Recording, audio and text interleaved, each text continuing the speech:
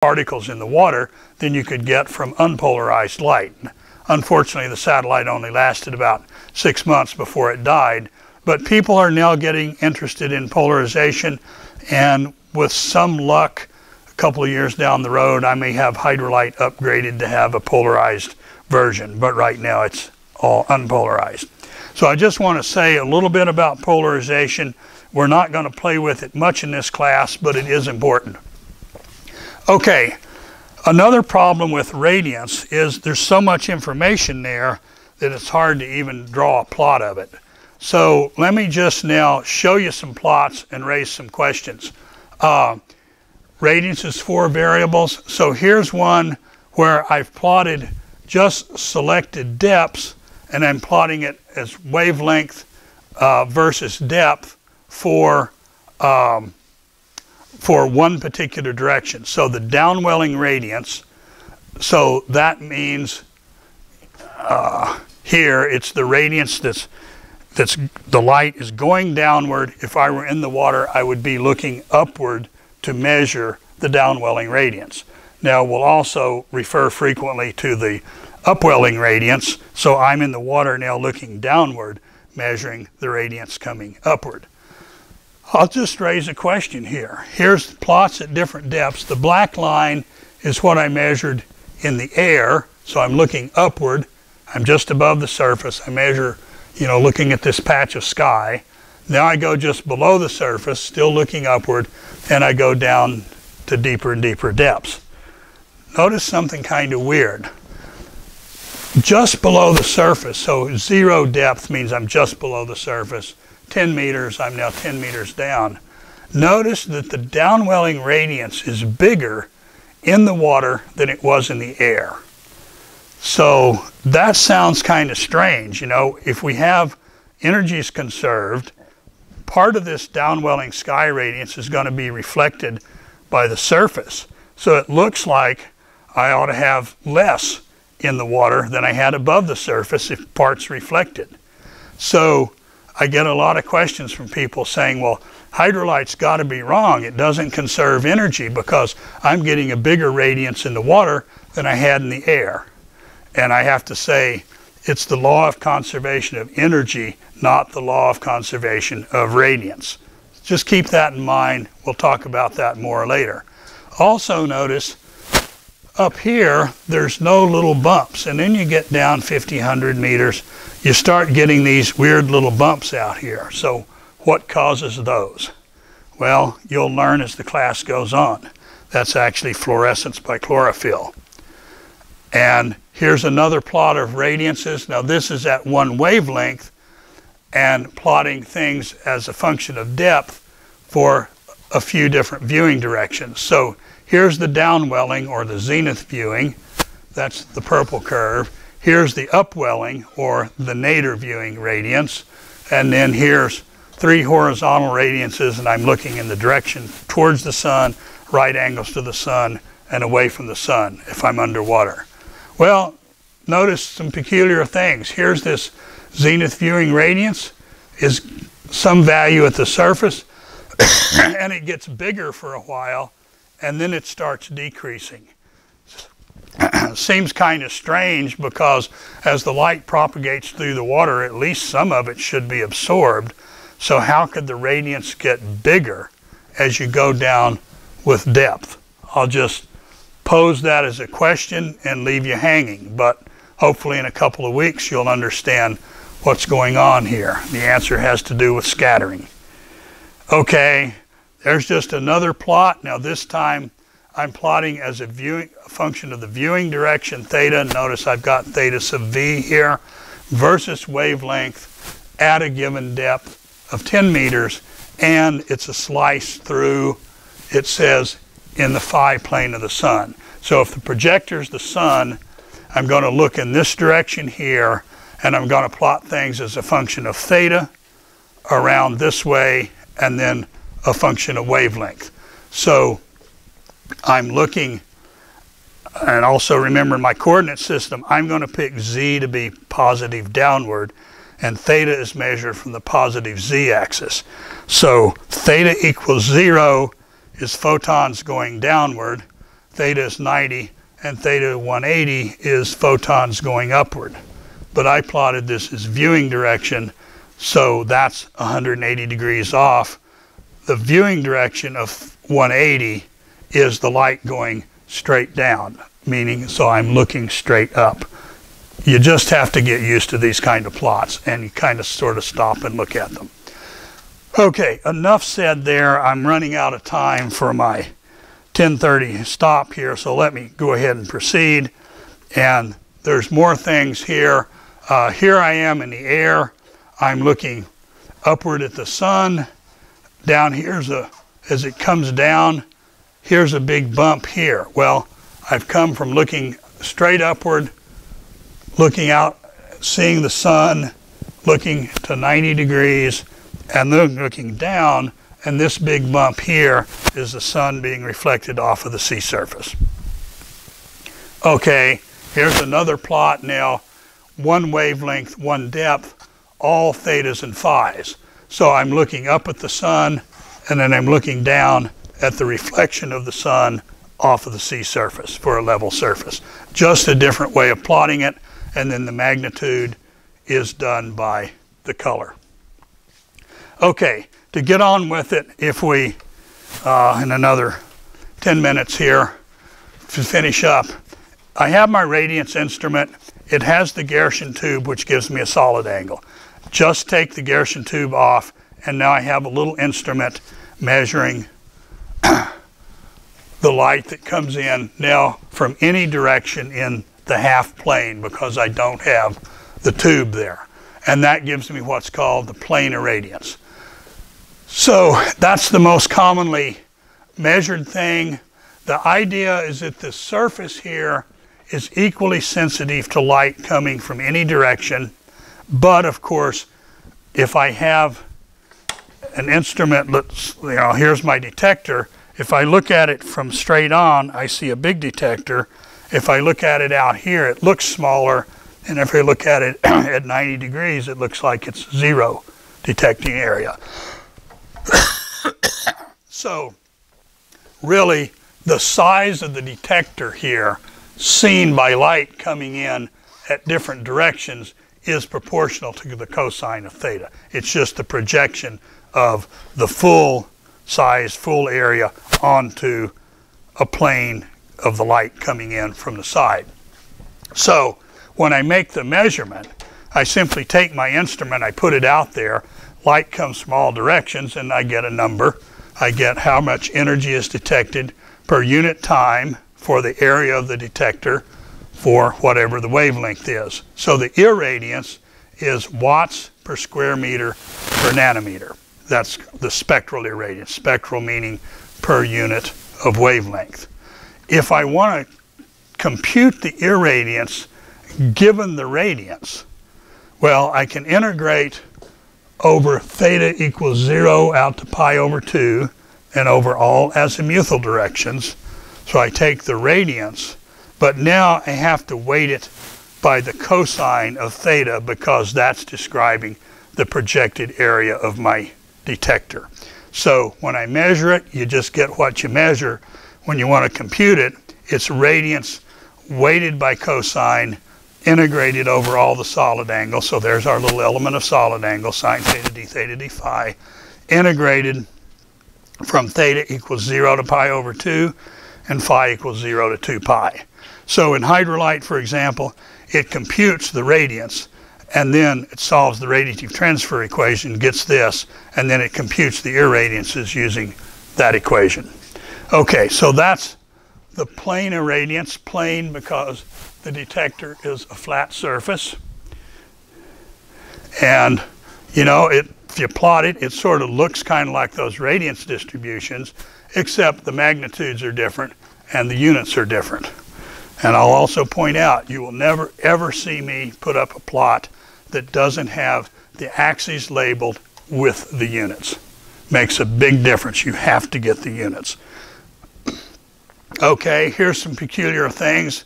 Here's some irradiances plotted as a function of depth for selected wavelengths.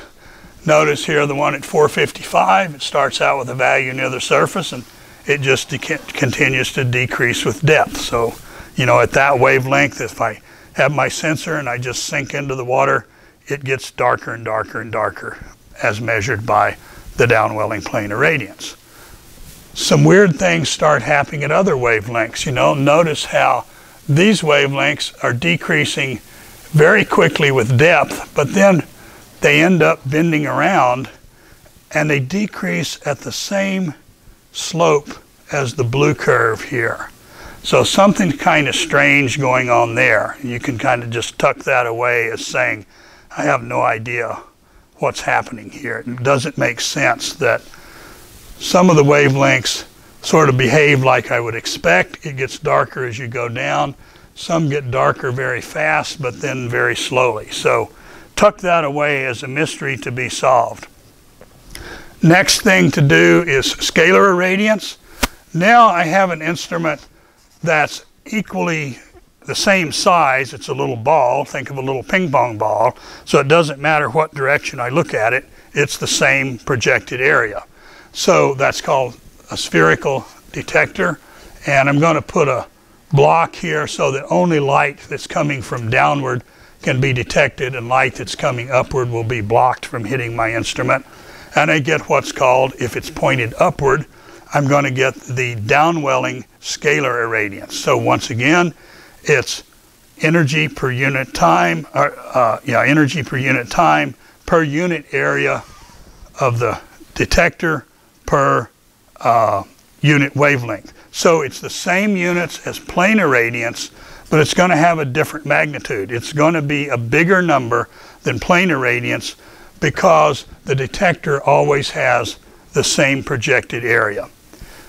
And if I'm going to compute this from the radiance, I just integrate the radiance over all directions. There's no cosine weighting factor there because it always looks like the same area, delta A. So that's the scalar irradiance. That's important. It's very fundamental to photosynthesis calculations and water heating because the phytoplankton doesn't care whether the photon was going this direction or this direction. It's equally likely to get absorbed and lead to photosynthesis.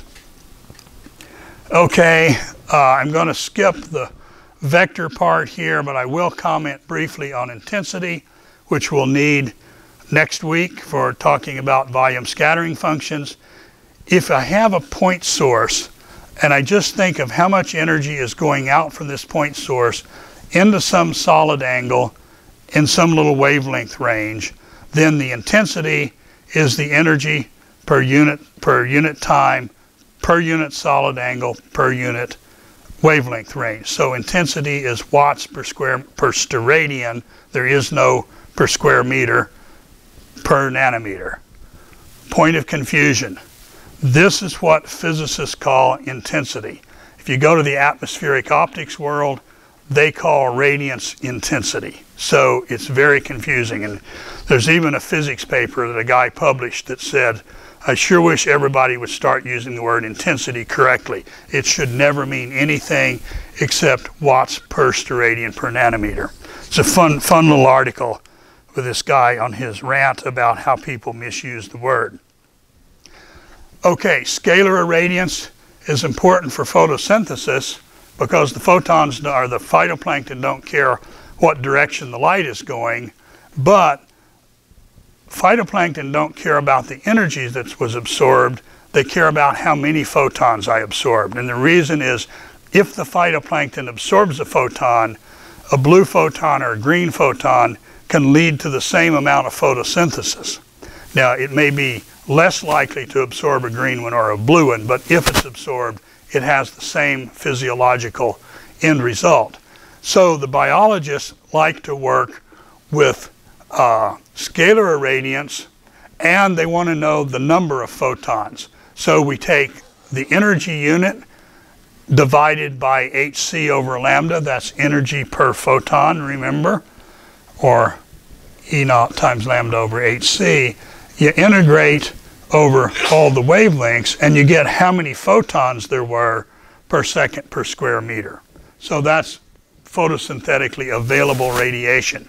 And of course, we've already seen there's a huge number of photons. So PAR, which is integrated 400 to 700 nanometers, that's what most people use in biology still today.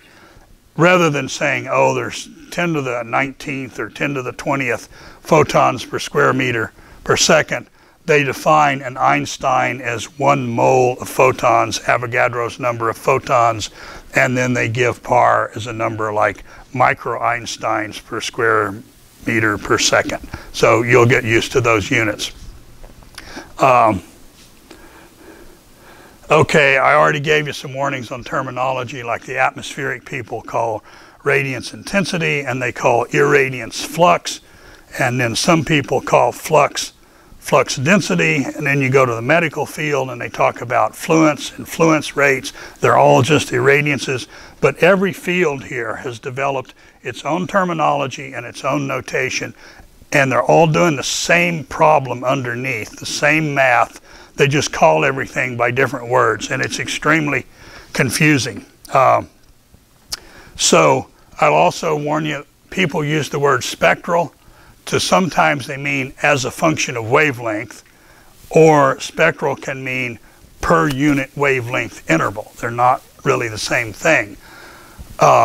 So spectral downwelling plane irradiance, ED, is per unit wavelength interval. So as we saw, watts per square meter per nanometer. A lot of papers, they'll say, oh, we measured the irradiance and the number was 400. Papers rejected if I'm reviewing it. I don't know if that was 400 watts per square meter per nanometer, or whether it's 400 watts per square meter over a wavelength range of, say, 410 to 420 nanometers. So I'm always very careful to say band integrated radiance. So I've integrated over wavelength and the number is so many watts per square meter, or am I talking about the spectral quantity and the number is watts per square meter per nanometer? You have to get those straight or your life will just be complete misery when you go to look at data. So when you have an instrument and you go out and it says, I measure the irradiance and the number comes out and it's 100.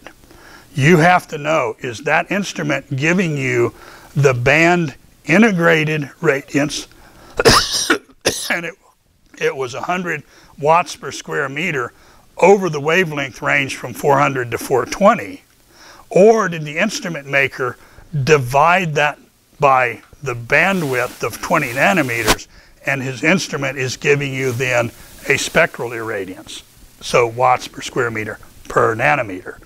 And I quite often have people trying to compare instrument values with what they computed in Hydrolite, and they don't agree.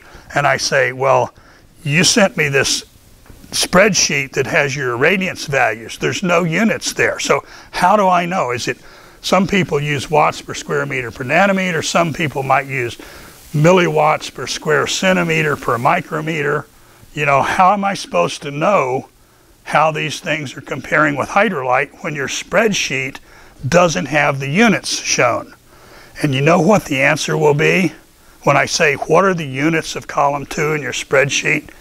You know what the answer is? I don't know. I'll have to check with my technician. That guy is not a good scientist.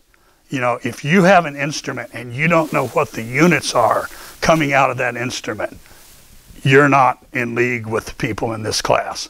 So then they go off and they check and they say, oh, well, my technician said it was milliwatts per square centimeter per micrometer. And I say, oh, well, okay, plug in. Hydrolite's putting out these units.